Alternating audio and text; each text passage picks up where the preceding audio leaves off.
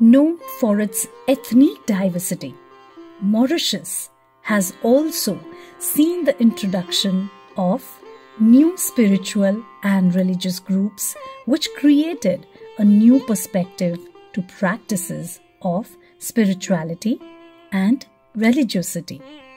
During my quest, I came across a few spiritual groups and people which have been created over the years. This documentary will address the various practices and beliefs of the different groups which have humbly answered my questions. Om Shanti. My name is B.K. Sweta, Brahma Kumari Sweta. I joined this institution of Brahma Kumari's World Spiritual University at the age of 18. Now already 27 years I'm following the teaching of the Brahma Kumaris, and the main aim of Brahma Kumari is to be peaceful and create peace around. So this group, how it was created, Brahma Baba, the founding father, but at that time his name was Dada Dekraj, he started by Om Dhwani, practicing Om Dhwani. And when he was doing that, there were many attractions towards spirituality, because here people came to know about the reality of their true self. Om, the self, the driving force in this body, and it was like a spiritual awakening in them. So, you know, when one feels that it's so good, it's so peaceful, then families start following their neighborhood, and all started like that. And gradually it spread to India. They came to India, and from there to other countries of the world. What I learned here, one is a container, and what inside the container. I mean the body, and inside the body, the soul. So whatever the reality, that reality brought faith in me, that I am not this physical body which I see every day and deal with everything using this body, but I'm the soul inside. Hare Krishna. My name is Sundar Chaitanya Goswami, and I'm from ISKCON. I'm a sannyasi. Sannyasi means one who is dedicating his life for the propagation of the philosophy of Krishna consciousness, and one who has renounced everything. It's a fourth stage of spiritual life. There is brahmachari, grihastha, vanaprasth, and I am a sannyasi. So I belong to ISKCON, and I'm a preacher.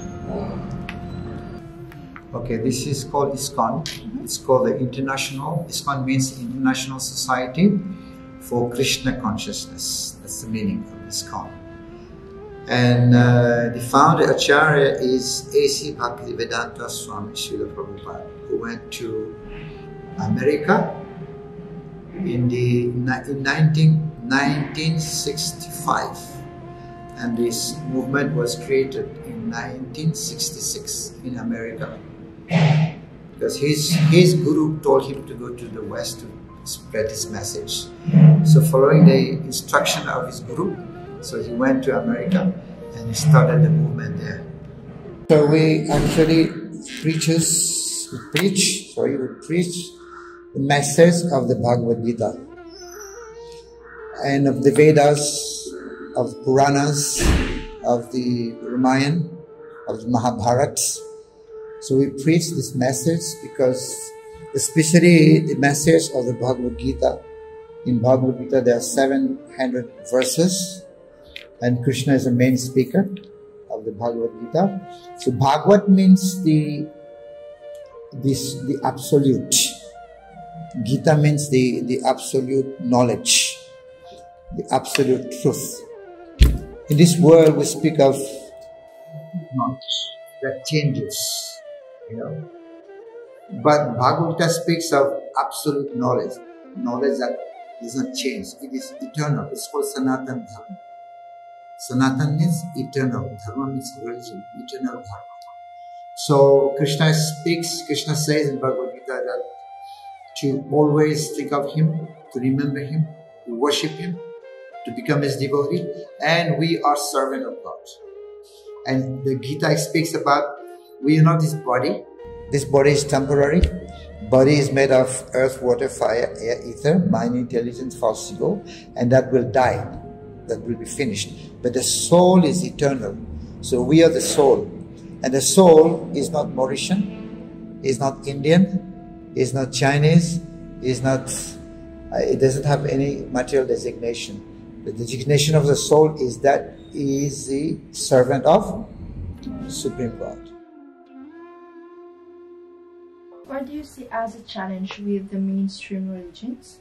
Just to say that all started with a very pure motive to bring back peace in life, to live life happily, and like to stay safe, stay protected from all negativities and all.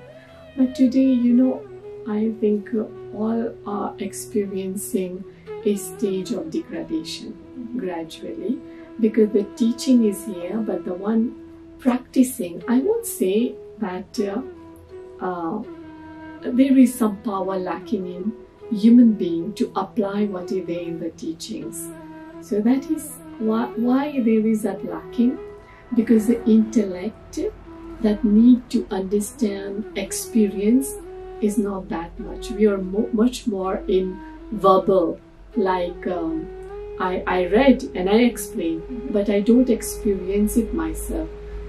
But there is an effort. The effort is here to apply, but the power within we need by Supreme Being in order to truly have a turning point from that stage of degradation to start uplifting us, uplifting humanity.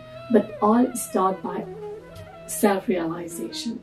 Self-realization will bring that true transformation that I want within me. And I think all religions are trying. I won't say fully, but at least they are following that path and try to be a better person. As there is a branch, at the start it's very powerful, and when it grows there are small branches and that becomes weak. So all started with a religious father. For example, Buddha. He was very powerful.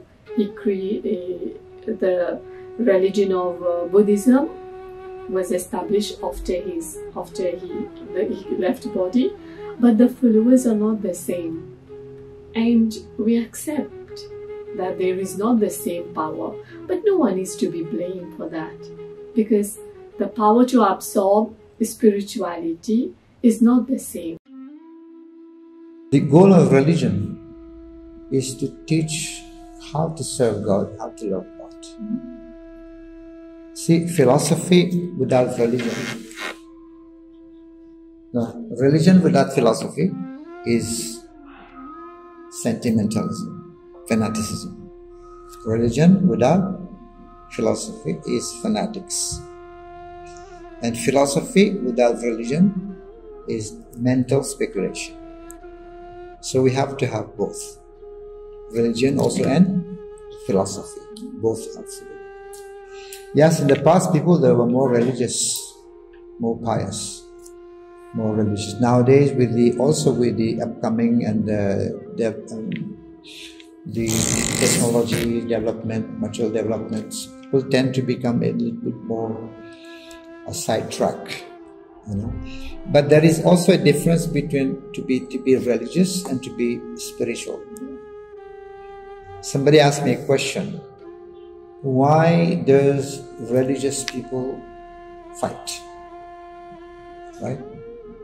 Why do religious people fight? If you see, the main fight in the world is because of religion. But I would say, yes, religious people may fight, but spiritualists don't.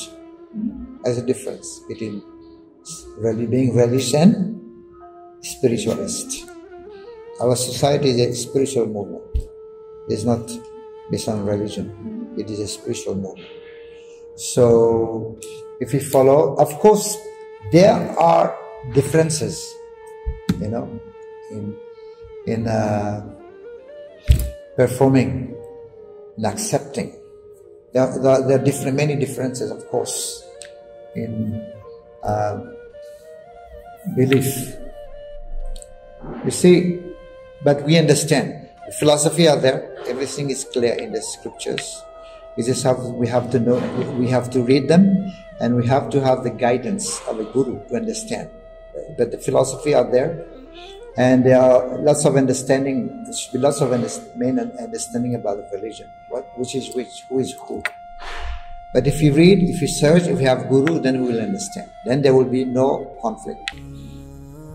As from my knowledge, the preachers are from several scriptures, notably the Vedas, Quran, Mahabharata, the Ramayana, where there has been the illustration of many other gods in different avatars.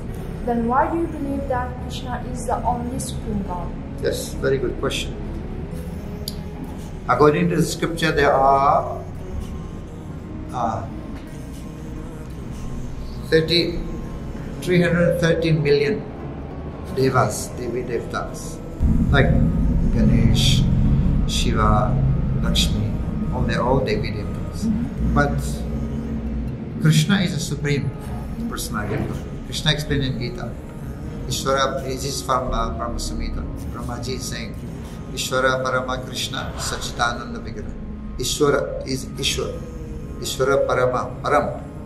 Ishwar, Param Ishwar means the supreme. There are many Ishwaras, many controllers, but there is one supreme controller. Ishvara Parama Krishna, this is from Brahma Samhita. Ishvara Parama Krishna Sachit Ananda Vigraha is the foremost. Anadir Adir Govinda, he is the cause of all causes. Sarva Karana Karana, he is the cause of all causes. That is Krishna. So most of the scriptures delineates that Krishna is the supreme personality of God. But the others, they are avatar. Understand the meaning of avatar? Avatar means they are the expansion of Krishna. For example, Ram is also God. Many avatar. Avatar means that descend. They descend in different form. Krishna comes in different form, different rupas. Like many rupas he takes. He comes according to the situation. He comes in different, but he's the same person. Like Ram is also Krishna, but he comes in as an incarnation in the form of Ram. Vishnu also is coming from Krishna, but these are avatar. Descend. Like for example, you have yourself, Haripriya, but you can't expand yourself. You can't become two, but God can do it. You come in different form. So they're all same person, but still the devas, the demigods, they are not supreme. They are servant of God. So I have read that Brahma Kumari promotes celibacy. Can you explain what is it about? Yes. So when we learn about soul as a pure being, so here a pure being, child of Supreme Father, His light is always there in a pure soul. Pure soul means where you are truly God-loving. But if you are like extrovert in going into the other life and experiencing all, truly speaking, you won't be able to devote yourself to remember God and apply the teachings of every day so deeply. So we don't force anyone. Just I say that if they like it, if that touch their core inside to follow, they are free. But that doesn't mean the one who is not living a celibate life, he's rejected. No, he's not rejected. But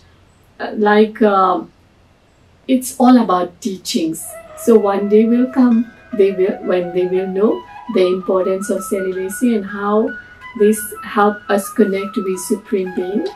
And you know why it is much more like emphasis is put onto purity, because impurity is not our nature. Anger is not my nature. Greed, ego, all these are acquired things. But if I truly want to be in that reality, I have to go in my innate being. So my innate being is unconditional love. There is a big difference between love and lust. But we take the other life where there is only pleasure and lust, like an artificial life. It keeps you away from the reality of who you are truly, from where we have come and where we have to go. Like my purpose and destination won't go into that higher consciousness.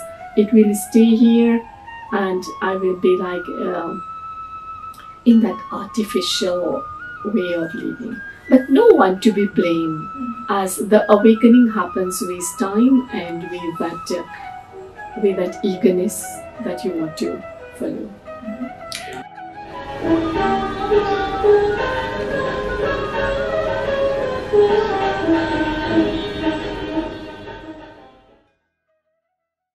I've heard that ISKCON gives great importance to every being on earth, from insects to human beings. What happens if a saint human takes the form of an ant in his next life to pay for his karma and I kill it? Does it mean that I am a sinner for killing it? Or if I didn't, would it mean that I'm not allowing karma to do its purpose?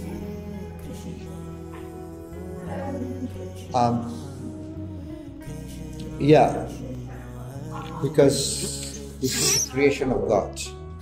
No one is allowed to destroy creation. No one is allowed to kill the animal, not even an insect, right? So we are vegetarian. We don't kill an animal because, for example, if you can see if you kill some animal also, like the, smaller baby animal, the mother is very, very, very painful for the mother because they're also family. So by killing animals, so we are also destroying nature. And we're not allowed to kill any. And that's why we are vegetarian. And it's by being vegetarian, you see, by killing the animal, what are we eating? We are eating this. There is a trauma when animal is being killed. There is a trauma. Animal will become very fearful, very afraid, and some kind of crime is also involved in killing animal. So that's what you're eating if you're eating the animal, you see. So by being a vegetarian, and also we develop goodness, mode of goodness, we become very peaceful, very cool. And also it helps also to develop the spiritual consciousness, you see. That's why we are vegetarian. So we're not allowed to kill the animal. So jiva jivasya jivanam, for every living entity become the food for the other living entity. Like for example, the ants, you're talking about the ants. Some of the animal will eat. For them there is no karma. That living entity will go naturally from body to body. There are 8,400,000 species of life. This is a transmigration. So after he becomes, for example, after he dies, become ants, and he become a chicken, or a dogs, or a horse. This is natural. He will go traverse all these 8,400,000. Mrs. Savitri Ugara, the Vice President of the Art of Living, since 1997, has had the pleasure to introduce me to the purpose of Art of Living. Art of Living was founded by Sri Sri Ravi Shankar. It's an indescribable feeling, including stress elimination programs. During COVID time, where stress, anxiety and uncertainty are causing much strain on everyday life, the techniques offered during the programs are of immense help. The programs conducted by Art of Living are not only a concept but also apply to our daily life. The happiness program for adults include the teaching of breathing techniques, pranayam, bhastrika and sudarshan kriya, which means having a better vision of oneself, individual on this planet. His teachings are universal, which go beyond the barrier of race, nationality, and religion, with an underlying theme of one world family. Art of honesty and honesty are the values of spirituality. The younger generation wants to understand the why of rituals and practices. Thus, the teachings of Sri Sri Ravi Shankar include the knowledge of Vedas, Upanishad, and Bhagavad Gita, which is explained in simple language understood by all. We are living in an outside world. The journey should be inward, where one can experience inner peace. But why did beliefs and practices changed during the past decades? What could have possibly happened which pushed people to choose different paths, or have they lost their way? Maybe they found a path. This evolution is vast. Religion changed along with human behavior, an extent which also lead to some misconceptions and malpractices. So, hi, my name is Roshan Rasta, and I'm a Reiki master, a spiritual healer. We do several types of healing. Reiki is just one of them. I'm also an Atlantean healer and an Ascension master. I've been a healer since 2017, but I think the healing energy had been channeling in me since I was 20. Reiki and Ascension are two very different things. Although Reiki helps people to ascend to a certain level of consciousness, but Ascension is a completely different aspect of, a different path. So Reiki is a path to healing, to higher levels of consciousness, but Ascension is a completely different path also. So Reiki is basically a healing energy. We all have some amount of ki inside our body. Reiki is universal energy. Those are the two words that make up the word Reiki. Now, Reiki was discovered many years ago. It was used by many different masters, but Master Usui founded Reiki, and he turned the word Usui Reiki, and that's the school in which I was taught. So Usui Reiki, he received the energy and he gave us an ability to channel this energy. So what happens is the chakras open up during an attunement process. Chakras are opened up, and this allows us to be able to channel the healing energy and share it with others. So it works on many different levels. It works on the physical level, it works on the mental, emotional, spiritual levels. And so since it is energy, it is a lot more powerful than people realize. Because the whole body is made up of energy. Is religion and spirituality the same thing? No. Okay, so religion is basically dogmas. Okay, it's a belief system created by someone. Okay, spirituality is not a dogma. As human beings, our consciousness over the last 10,000 years or so was very limited in its view. So there were few people, like some gurus, some maharishis, and some, like Buddha example. They attained enlightenment and they taught us some things. But human beings, with our limited mindset, we've been looking for a formula to get from point A to point B. So we've been looking for practices to get us from point A to point B. And the point B was enlightenment. So religion worked for some time to get us to a certain point, but right now at this time, it's not really helping us get there because we've evolved beyond religion. Spirituality has been there for a long time. We've been indulging, as human beings, we've been indulging in spiritual practices since at least, I think, 10,000 years, more than 10,000 years. in different ways. We just didn't know that it was called spirituality. Now when you think about it, no, spirituality is beyond religion. It takes us beyond religions. Yeah, in spirituality you will encounter or realize that all religions are one, that all human beings are one, that we are connected to everything around us, and this is how life should be, in oneness with everyone, so that we can have a loving, peaceful life with everyone around us. So it is a much higher level of consciousness than religions. So religions, they have been used by people to divide people, whereas spirituality is uniting us again. We're not looking at people of different religions as them and us. We're looking at everyone as the same. Religious prayers, they do help, but again, you're limited to that particular set of beliefs. So let's say from my example, from my own perspective, I was raised Christian. So in our belief system, there's Jesus, and there's the archangels, and there's Mary, and there's other beings around them that work with them. But I have limited access to all of those beings.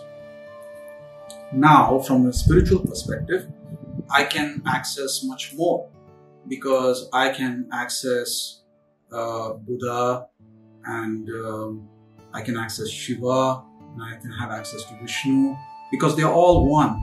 So that can bring in their healing energies and their healing abilities, especially Ganesh and Hanuman and Durga. They all have a lot of different healing abilities. I can call in Kuan Yin, who's a Chinese goddess.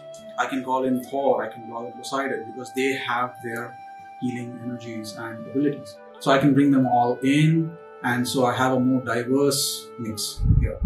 So the religious path of the healer, if the healer is focused on a particular religious path, that's only limiting his own or her own path. Actually, in spirituality, there's a lack of belief. We are not limited by our beliefs. So we let go of all of our beliefs, because the beliefs are a limiting factor. You don't want to believe in anything. You just want to keep it unknown, because in the unknown is the impossible. The possibilities are in the unknown, because what you know is only limited. My name is Sarvesh Desai. I'm a psychologist and also the founder director of Forward Psychology Consulting. We offer psychological solutions to companies, individuals, NGOs, and a lot of other organizations. So basically, solutions for people at work and outside. Behavior is governed by a set of values, beliefs, what the person thinks and feels.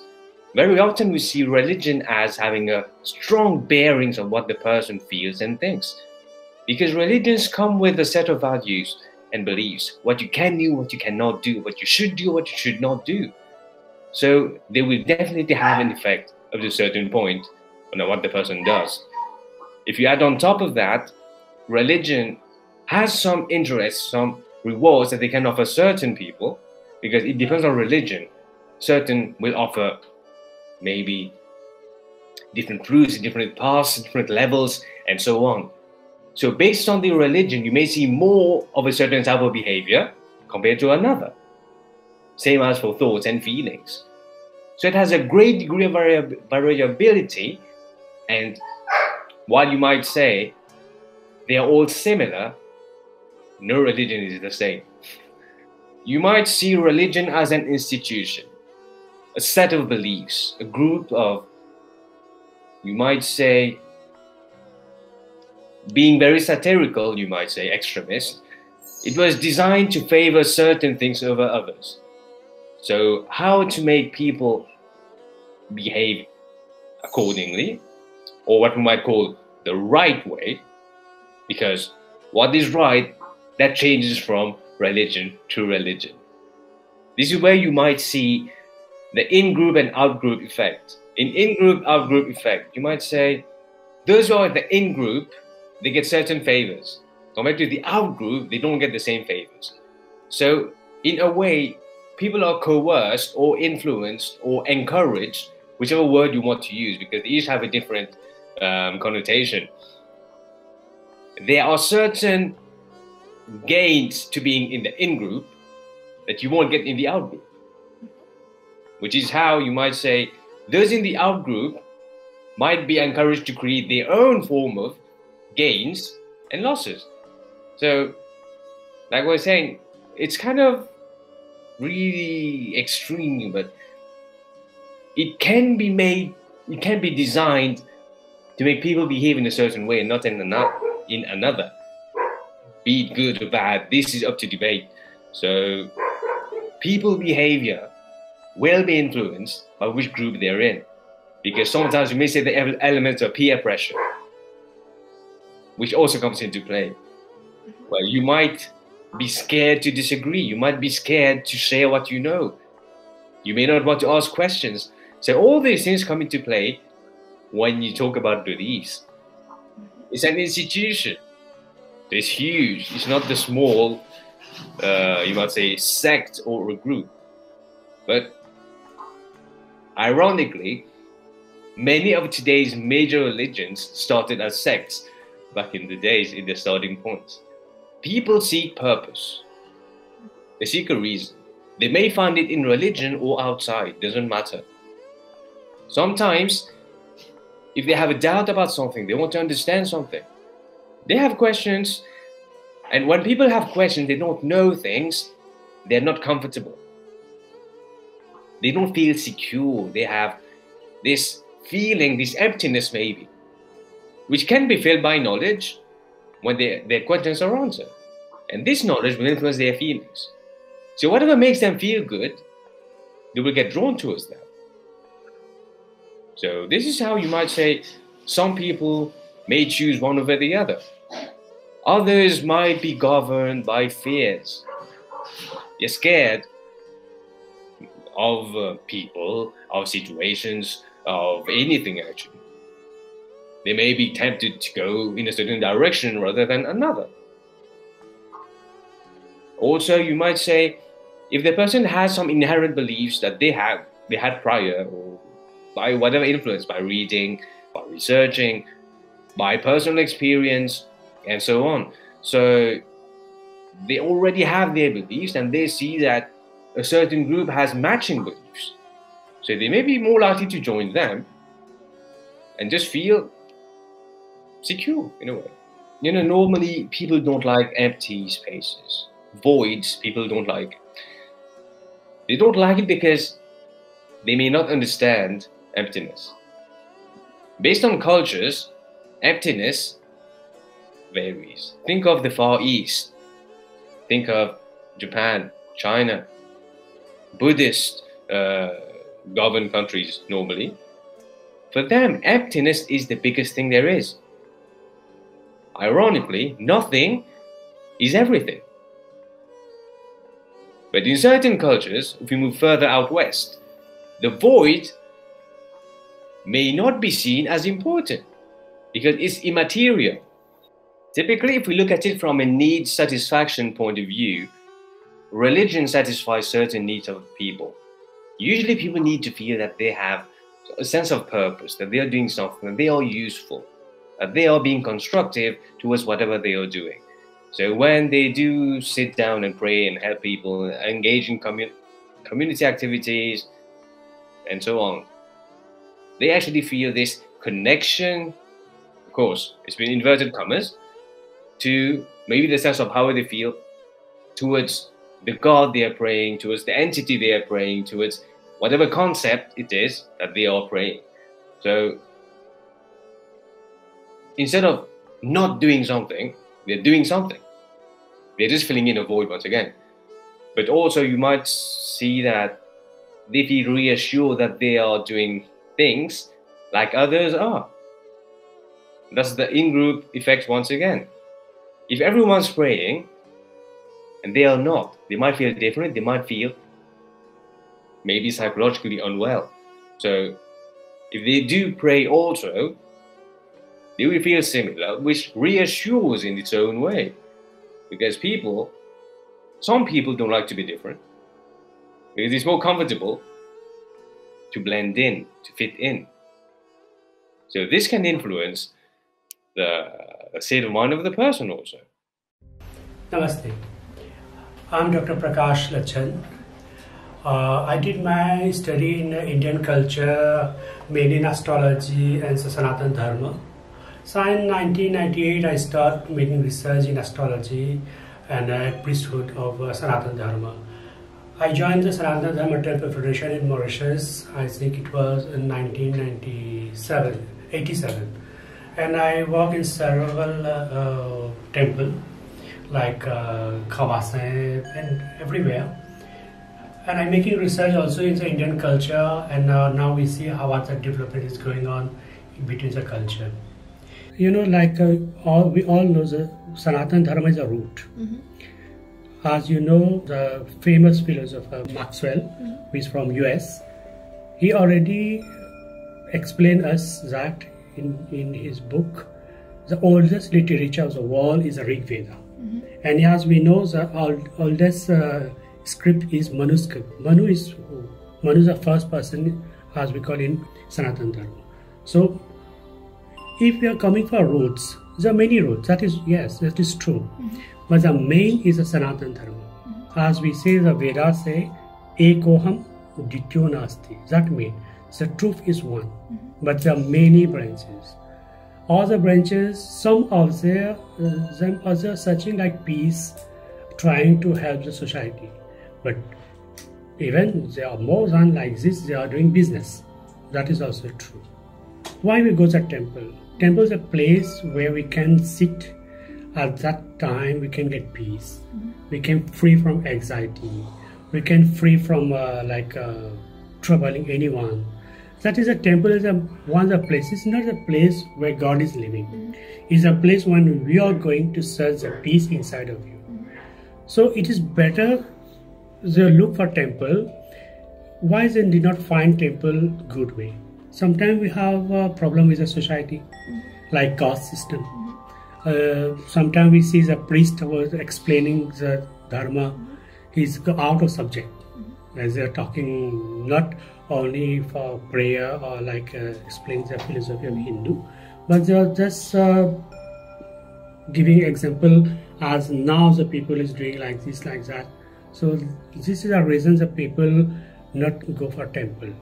But the temple is a place where you can find yourself peace, free from anxiety. And if the priest is good, and sometimes we see the members and the group of the temple also not good. They have like a caste system, rich, poor. That makes the people make a distance from the temple. So I think that issue must be fixed. Now, what Vedas say? Vedas says a caste system exist. This is real. But once we're in Mauritius or even in India, they take this caste system like I don't know, try to make people feel cheap. But this is not real. What Vedas say? Vedas says you have only 4 castes. But if you find in Mauritius, we have many castes. In India also it is like same like this. What is a caste? Caste means your action.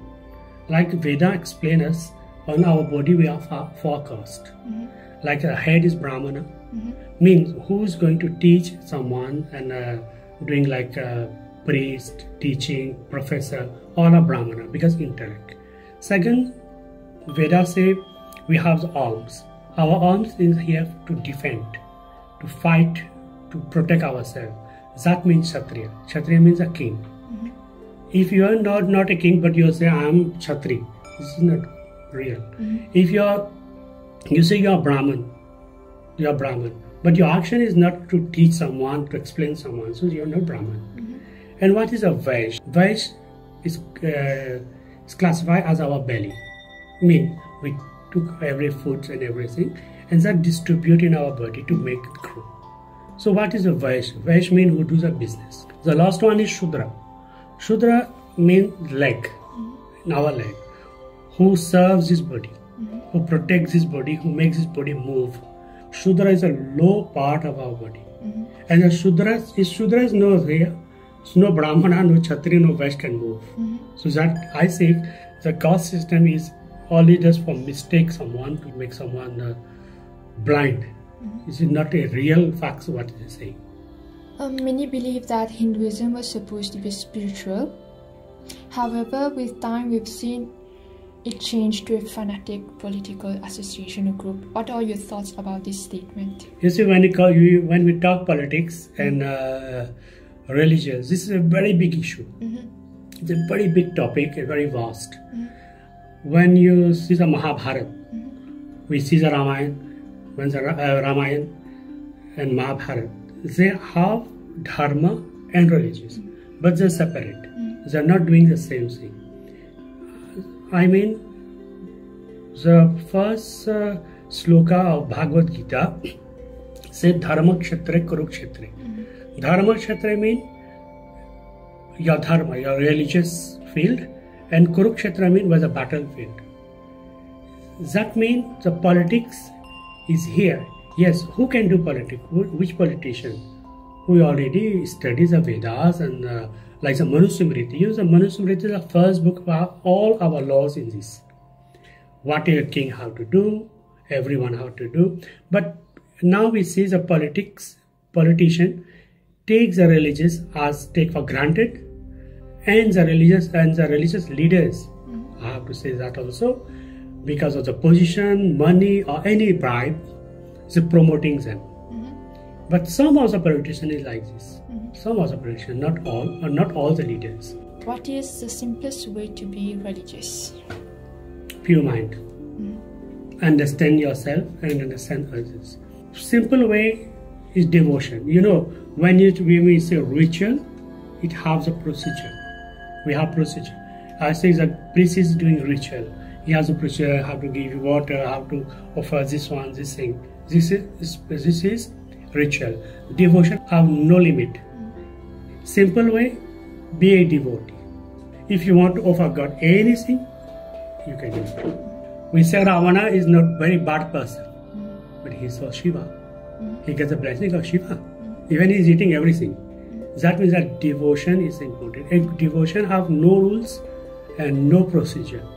What you are doing is your devotion. There was one time someone told me that Ravana in the Mahabharata and the Ramayana is considered to be, the demon. But in reality, he was loved by his nation. Yeah. And you see that they portray Ravana as a bad guy, but it was in Ayodhya that there were so many problems. You know what is the expensive book now we have in our Hindu culture? Ravan Sanhita, where Ravana have written all the precision Ayurveda and about the astrology. What we know about the 10 head of Ravana. Can you believe Ravana someone had 10 head? No. 10 head. It's not mean you have 10 head. That means Ravana studied 4 Vedas and 6 Shastra. Mean you have that 10 kind of intelligence in his brain. So Ravana, he the lost when Ravana fight and he going to die. Lakshman said, "Why you are so intelligent? Why you fight with Ram?" He said, "If I will not fight with Ram, how I will win this battle?" Lakshman said, "You win the battle?" No. He said, "Yes, because still I am alive and do not make Ram come into my city. But now I am dying from front of him. He can't stop me to go to Vaikuntha Dham. Because the rules say when you die with God and you will go to the moksha. So I am getting moksha." So Ravana is not a bad guy. He's so intelligent, a big politician, big astrologer, magician, every kind of knowledge he has.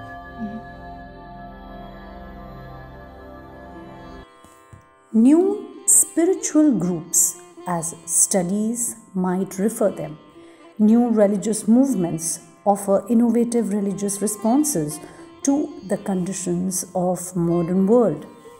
They freely combine doctrines and practices from diverse sources within their belief system. They have arisen to address specific needs that many people cannot satisfy through more traditional religious practices or modern secularism. The difference between religion and spirituality has been a never-ending debate, where some view spirituality as beliefs and some sees spirituality beyond beliefs and practices. Religion has surely evolved compared to what it was long ago. The radical facet of religion, discrimination against widows, child marriages, untouchables, sati system, and it goes on and on. Religious wars, holy war in many countries has been present for years and years. Sri Ravi Shankar said spirituality may prove as the answer to the infinite conflict in the name of religion. Where do we see religion in the future is a big question mark. Religion might become extinct, seeing the rise in non-believers, or people may turn to spirituality as a way to keep hope and faith alive.